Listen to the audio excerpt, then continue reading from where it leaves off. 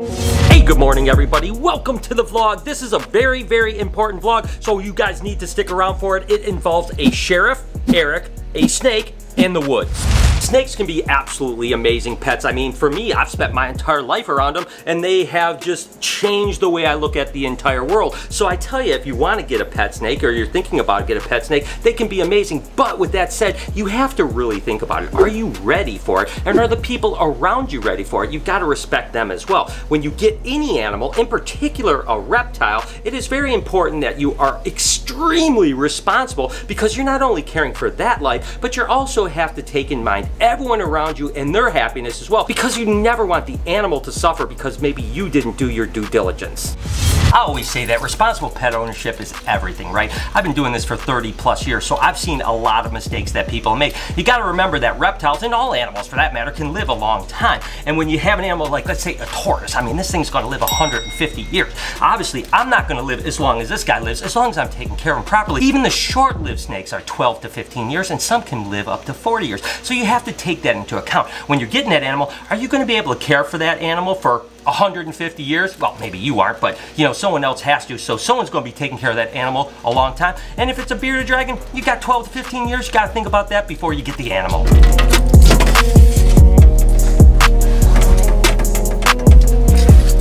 And why am I bringing all this up? I don't want to preach, you guys. I never want to do that. But I do want these animals, and really the broader community of people that love reptiles, to always be in a good light. And right now, as we speak, Eric is en route because he got a call about a particular situation that has me pretty amped up.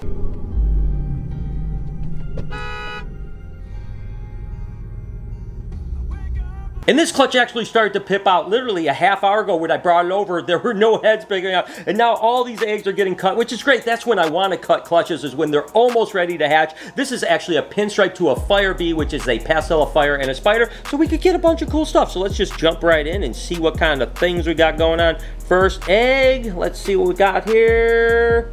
Okay, this one looks like just a spider ball python, to be honest with you. Oh, you know, it's probably a fire spider. That's right. I was going to say the pattern's a little bit different. That's right. It would be a fire spider. Next egg. Oh, I tell you what, I love this stuff. Oh, okay, this is just a normal fireball python. So that's kind of strange that we got a little bit of lower odds on some stuff. I tell you what, I'm going to miss egg cutting so much. I mean, we still have a bunch more clutches to cut, but when it's over, I'm going to be so sad. I love it. Let me know in the comments if you guys are enjoying this year. We've had some pretty amazing things hatch out this year, and you guys have kind of followed along right with me, so I hope that you enjoyed it. Looks like we got another, no, this is a pastel, actually. This is weird. Not really great odds so far, so hey, it could get better. We still have 6 eggs to go. I'm gonna go ahead and cut this one that's already pipping. Woo! Ooh, yeah. Oh, yeah. That's the all gene animal right there. That is exactly everything you can get. This is a fire spinner blast. So it's a fire, it's a pastel, it's a pinstripe, and it's a spider. Absolutely gorgeous. I tell you what, I'm glad we hit that. At least I feel better that we had one good egg. So we got 5 eggs to go. Another little fireball python. So weird we're getting a bunch of single genes when you're mixing all those genes together, but that's just the way it goes. You know, odds work that way. Sometimes they're in your favor, and sometimes they're not. Over time, it kind of all works out and it pans out. You guys have known we've had some crazy odds, and we've had some not so great odds, so it all kind of works out. This is actually looks like just a lemon blast, to be honest with you. If it had fire, it'd be a dragonfly, but that's just a lemon blast. 3 eggs to go. Let's go ahead and cut this one over here, see what we got. Well, that's a pretty animal. This is actually a fire spinner. So this is a fire, a pinstripe, and a spider. Absolutely amazing. I see a normal head sticking out of this egg over here, so I'm not expecting anything much other than a normal or a fire. Let's see what we got. No, it's actually a pinstripe, actually. So it was a normal looking head, but it's actually a pinstripe. Nothing else other than a single gene pinstripe. And last egg is a pastel ball python. So again, we hit the one all gene animal. That was pretty awesome. And then some combinations, not the greatest, but that's all right. Absolutely amazing. So again, plenty of egg cutting still coming for the year, but it's been a pretty enjoyable year. I hope you guys have enjoyed it so far. Tell me what is up with this ball python. Well, I got a call this morning, and my friend said, there's a Burmese python at the park. They've just captured a Burmese python. Can you help me out? Can you take it in? I don't want the animal euthanized because no one wants to take it. Long story short, I get a couple pictures. I say, yeah, I think it's a ball python. You know, you can kind of see the head. The pictures look like a ball python. I rushed over to the, like, kind of local township hall or whatever. and they had it held there. And it was this ball python right here. And it was in a park. It was in a park, but you know, a lot of people think of parks, there's houses around. This is like a park in the middle of the woods, in the middle of nowhere. Oh, someone definitely dropped the snake off. In my opinion, I don't know, you tell me, but I feel like these snakes don't travel very far. Well, listen, I mean, a couple things. Number one, I promise you, this is a true story. I don't want anyone to think that I'm clickbaiting you or thinking that I'm telling a story. I promise you that this actually happened. I think it's one of two things. Someone either dropped their pet snake off or it got loose and it crawled out of their house. A snake this size, pretty unlikely that it gets out of someone's house.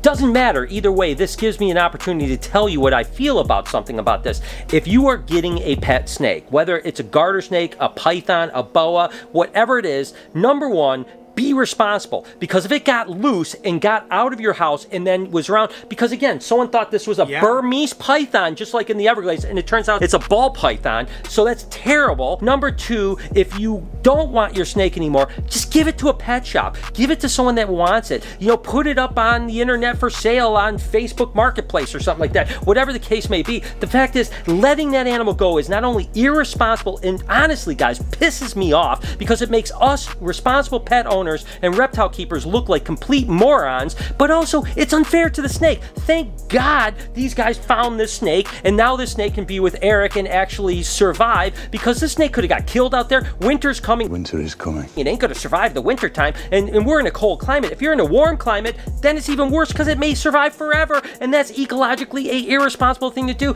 I tell you, whoever had the snake, either way, I'm glad I don't know who you are, because I don't get emotional about a lot of things, but this animal suffered because of you, and our hobby and the image of our hobby suffered because of your irresponsible acts. And I'm sorry I'm on my soapbox right now, but I'm gonna be honest with you, there's not many things that make me upset. This makes me upset, and I'm just thankful that this animal is in decent shape. It got a little scuffs here and there. There's a few scuffs here, but overall, I'm sure this wasn't outside like all summer long. It's probably only been a few weeks, maybe a month or something like that, and it's an albino snake. This is crazy. I mean, it really is. Thank you, Eric, for taking care of it. No problem. I'm glad to have my number. I mean, this is super extremely rare for, you know, our area or whatever for this to happen, but I'm glad they have my number so they don't have to euthanize any animals. They can reach out to us, and you know, I'm gonna end up keeping this animal. Even if it was a Burmese, I can take it in, quarantine it, make sure someone responsible gets it in the end. But this is such a beautiful animal. Who would just throw this away like a piece of trash? The little guy said usually they're dumping their trash out there, not like beautiful animals. Like, it's insane. It's insane. It's crazy. It's crazy. So anyways, guys, before you buy any animal, not just a reptile, be responsible. Realize it's a responsibility you have to have for that animal's entire life, or you have to rehome it somehow. So there it is. The story ended well. Most of them probably don't. Now, there's absolutely no way to know if that albino ball python was let loose by an owner that didn't want it, or maybe even someone in their house that didn't want them to have him, and to spite them, they were like, I'm going to let your snake go. Or if the snake actually got loose and got out of the house. I think it's probably not likely that it got out, just from the standpoint that it was miles away from home, and ball pythons don't really move much. Regardless, there's no way to ever know. The one thing I can say is that Burmese pythons certainly are an issue down in the Everglades. We all know it. We've seen it in the news and so on like that. And listen, there's a lot of invasive animals down there, but none as sensational as an 18-foot python roaming where it shouldn't be in the Everglades, and it certainly is a massive problem down there. One day I'll probably do an entire video down in the Everglades talking more about that if you guys want me to. Regardless, my point is we could argue all day long whether they were released by pet owners or they were actually released by Hurricane Andrew. I think most likely the majority of those animals were released by Hurricane Andrew, but I would be remiss if I sat here and said, no one has ever released a Burmese python in the Everglades. Of course it's probably happened, and irresponsible pet ownership happens all the time. Not just with reptiles, but when it happens with reptiles, it's a much bigger deal. Hey, if they found a feral cat in those woods, we probably aren't talking about that right now. But the fact is, they found an albino ball python in the woods. And by the way, when they found it, they thought it was a Burmese python. But regardless, I don't blame them. You know, that's what's in the news. Burmese pythons in the Everglades. They thought now Burmese pythons were in Lake Orion. The fact is, guys, whether you're getting a giant snake like a Burmese python in my guy Snaz here, or you're getting a pet corn snake, you have to be responsible. Not only for you, not only for the animal, not only for your family, but for the broader good of the animal welfare community. We don't want those black eyes out there, and I'm sorry that I'm preaching today, but this is a topic that I'm very, very passionate about. Guess what, guys? What's up? I am getting a radical tattoo in a minute. Here. No way! way. Crazy that What do you you guys are mean? never gonna Dude, expect. the tribal on the face. You're gonna find get out. a tribal face Mike Tyson tat? We'll see. All right, you guys ready? Dude, yeah. I'll be back in about 2 hours, all right? Okay. Sounds good. All right. Lower back though, right? We'll see. I'm excited. Tramp stamp? Maybe. We'll see, okay? I'll be Okay. back. All right, Okay. see you in a bit, guys. Why do you think my dad's gonna get tatted? Dude, honestly, probably like a skull. And there's like an arrow going through it, or like maybe it's like a I don't think that's gonna happen. maybe it's like a dragon, and there's a knight, and he's stabbing the dragon, and the dragon's leaned over, and it's like, ugh, but they're both gonna die. Like the dragon will die, but then the knight will die because it'll be crushed. We gotta wait and see what this is gonna be. I have no clue. What's up? Yo, what the hell? You got Reptarium for face life, tat. man! Dude, that's Oh my cool. Reptarium for life! You Dude, got that's- Reptarium listen. face tat. Listen, bud, I looks good, but Yeah, you might. it I mean, looks- at least you're never gonna apply for a job. I I'm not guess, gonna right? lie, it's a little crooked. The truth is, guys, obviously it's a temporary tattoo. We're gonna have these tattoos. You can put them on your face, your arm, anything. Sunday at the anniversary for the Reptarium, 12 to 8. Come hang out. Free tattoos. So you guys getting face tattoos too? Dude, and check out Brian's new album on SoundCloud. Looks Yeah, like you're a SoundCloud. SoundCloud rapper. It does. I it am. does. I'll put one. Little snake. Yeah, little snake. I'll put one on my face too. All right, good. All right, face tats for everyone. Come to the Reptarium for the anniversary party. Checking in on the Kluberts, what hatched today. Woo, doggy, look at that. That is a beautiful clutch here. This, of course, are a bunch of albino Nelson's milk snake bred to a het albino. So that's why you've got some normal Nelsons here that are actually het for albino, and then a whole bunch of albinos. I tell you, that's a good ratio because on average you should get about 50% normals and 50% albinos. And look, we got a lot more albinos. So pretty good day, I tell you. Whoop, whoop, whoop, whoop, whoop. Pretty good day, I tell you what. So let's see what we have here. This is actually, oh, this is actually pretty cool. This was actually a snow bred to a snow scaleless. So all the babies are snows, actually het for diffused as well. So these would be actually snow, het for scaleless, and diffused. Really beautiful little babies. Of course, the snows are stuff that's lacking the red pigment and the black pigment known as iridophore and melanin, of course. And they just have these beautiful pink animals like that. Really beautiful to see. I love snowcorns. It kind of takes me back to those early days of me breeding when they were really amazing. What do we have here? Oh, we have a whole bunch of apricot Pueblan milk snakes. Of course, these are the milk snake that I always think are great starters, and every time I say that, they just chew on me. Honestly, they do tame out. I promise you, they don't stay so crazy like this, but they're absolutely gorgeous. And the thing I like about them is some milk snakes can be a little bit picky when they're babies, but Pueblan milk snakes are absolutely monsters when it comes to eating. As you can see, this one is trying to eat my hand. What are you doing, silly monkey? Okay, stop that. Okay. Whew. These guys are crazy. All right, I'm gonna put these in here. Oh, gotta set my camera down because I know there's gonna be snakes all over the place. Okay, make sure no heads are caught in there. Okay, we're good to go.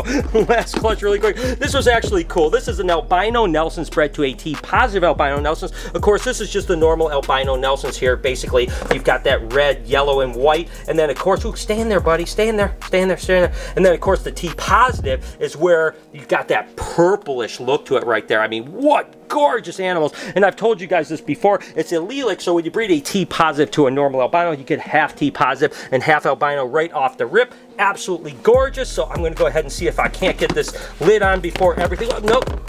Okay, come on, come on, come on. Okay, good, good. No heads, no heads. Okay, good. So that's what hatched as far as Kluber snake. Some really beautiful snakes. This is Maisie the corn snake, one of the best beginner snakes out there. And if you're thinking about getting a snake or a reptile of any sort, I encourage it. Obviously, I encourage it. I think they're amazing animals. Personally, I think they're one of the best pets in the planet. But that's me. I'm a little bit biased, if you know what I mean. But the fact is if you're deciding to do that, there is tons of resources out there, people, for your education. Tons of stuff online. Tons of books. There's places like us at the Reptarium or BHB that you can call and ask questions to. You want to know the length of the animal. You want to know what kind of habitat it needs. You want to know how long it's going to live, what requirements, and hey, you also want to know what happens if I do need to move away and I can't keep this animal anymore. You can always reach out to tons of people, us of course, and we will always help you rehome your animal. Don't ever let, number one, someone in your house to let it go, and number two, you don't think about letting it go because that's just completely irresponsible. Again, think about it. If you had a dog and you didn't want it anymore, you're probably not just letting it loose in the backyard, right? So think about it. These animals are the same exact thing. And when people do what we saw today, it hurts everyone. Thankfully, it worked out because they called us. We were able to go get it. No big deal. If this would have made news, it could have made national news or international news, and who knows what might have happened. Maybe some legislation would be passed so that you or me couldn't keep these animals because of one person that made a mistake. I don't want this whole vlog to be a bummer, so I'm going to go ahead and end it on a happy note. Look at the little baby frillies. Look at how absolutely adorable these things are. They're a couple weeks old now, and they are thriving. We absolutely love them to death, and you can see they're so habituated. We've been handling them almost every day to keep them super tame. They are going to be just like my guy Nova here. And by the way, we've got like 3 or 4 weeks till Nova's next clutch hatches, and we saw him courting today, trying to breed again. So who knows how many frillies we're going to produce this year. But these guys are absolutely cute, and even on a day where I'm kind of complaining about people a little bit in this vlog, I sometimes can surround myself with cuteness and just smile on the inside. So again, didn't want to be a bummer and a downer today, and I figured I'd end with this absolutely adorable shot of my little frillies. And you guys know that I never want to be a Debbie Downer. You know, I think that keeping reptiles can be one of the most amazing things and life-changing for so many people. And if you ever do have a reptile and you don't know what to do because you cannot keep it anymore, please reach out to us. There's Facebook groups. I'll put a link in the description. There's a ton of resources out there. Please don't ever let an animal go, because all it does is it's harmful for the animal. It's also harmful for the community. With that being said, Eric has a really cool new albino ball python, everybody. If you guys like this video, here's another video I think that you guys will enjoy. I'm going to put a playlist right here if you want to go check that one out. You can subscribe over here and turn those post notifications on. Do me a favor and be kind to someone today, and I promise I'll see you guys tomorrow.